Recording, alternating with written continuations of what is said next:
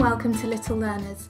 I realise I haven't posted in a while and I'm really sorry about that. I've been a bit ill, but I'm here now and today I'm going to be showing you some things you can do with your children to help them with subtraction. I have posted a couple of videos in the past, one about counting and one about addition, so if you haven't looked at those, make sure to check those out. I will put them in the description box below. If you have seen the addition video, then this one will be quite similar, but obviously we'll be using those methods in a way to help children with their subtraction. Now it appears that since the dawn of time, 9 times out of 10 children find subtraction trickier than addition. There are so many theories as to why this is the case, but the one that seems to make the most sense to me is that subtraction is taking things away and you don't get to see those things anymore because they no longer exist, which is harder to get your head around than adding more things that you can physically see. So for example, in my addition video I was showing that we could add one more and then count how many there were. However, when you take one thing away and the child can no longer see it,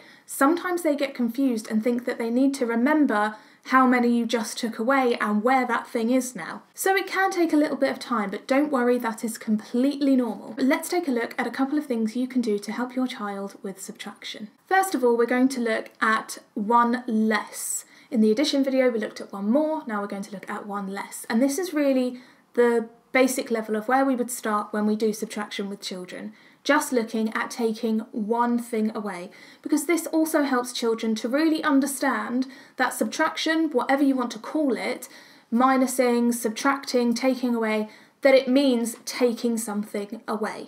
Even if you call it takeaway, they won't necessarily understand that until they've done some real activities with resources. So for this, I'm going to be using some pom-poms. You can really use whatever you like, any small toys that you have. You can use things like Smarties. You can really use things that you just have laying around the house for this. So here I have 4 pom-poms. I'm just going to put them in a line, doesn't matter what order they're in, and I'm just going to count how many I've got first of all. 1, 2, 3, 4. So I've got 4 all together. It's really important that children understand about counting before they move on to additional subtraction. Make sure to check out my counting video for more about that. Now, once we've got our 4 pom-poms or 4 items, whatever you're using, lined up and we've counted how many we've got, we're going to take away 1. We're going to have 1 less. First of all, I as the adult will take 1 away. So I'm going to say, and I'm going to take 1 away. How many are there now? How many are left? I then have the child count how many are left. So 1, 2, 3.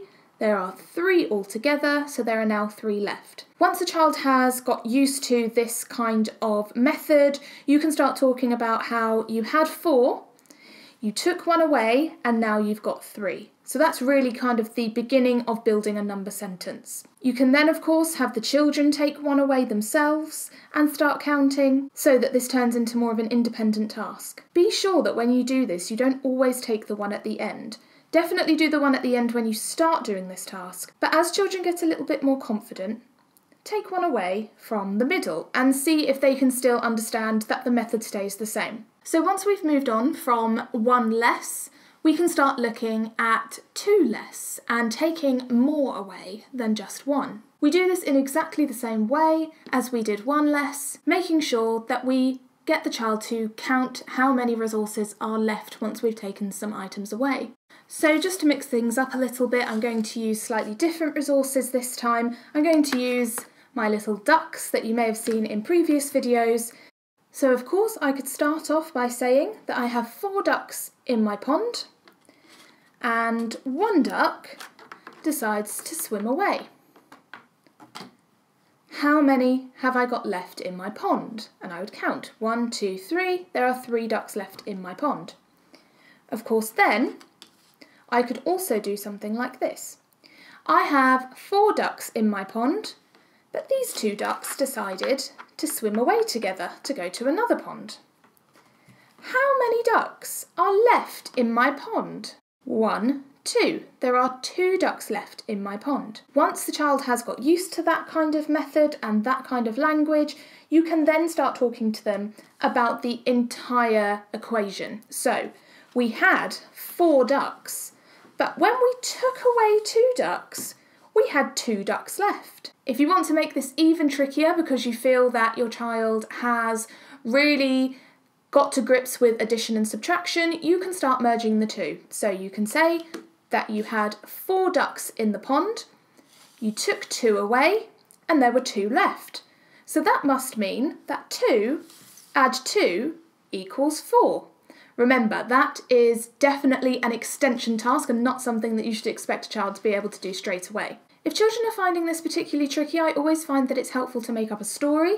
So I have 4 little ducklings and they are all swimming in a pond together. You might even want to draw a pond if a child's finding it hard to visualise. They are all playing together and splashing around. But when it gets to dinner time, these 2 ducks have to go home for their dinner. So they swim away and go home. How many ducks have we got left playing in the pond? That can just help to contextualise things a little bit and really help a child to visualise what is going on. Of course, you can adjust the quantities, so you can say that there are 4 ducks in my pond, 3 ducks went home, how many ducks are left in the pond? You could even say, there are 4 ducks in my pond, and at dinner time they all had to swim home. How many ducks are left in the pond? 0 ducks are left in the pond. It really is all about repetition at this age, which I know I say in a lot of videos, but it's true.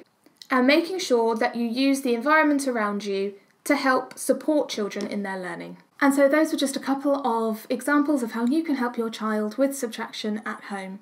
If you liked this video and found it useful, please let me know in the comments below and by giving this video a thumbs up. It's such a small thing, but it really helps out my channel. If you haven't already subscribed, then make sure to hit the subscribe button. And if you are already a subscriber, make sure that you have hit that little bell icon to make sure you get a notification every time I post a new video, so you never miss a thing. Thank you so much for watching, and I will see you next time.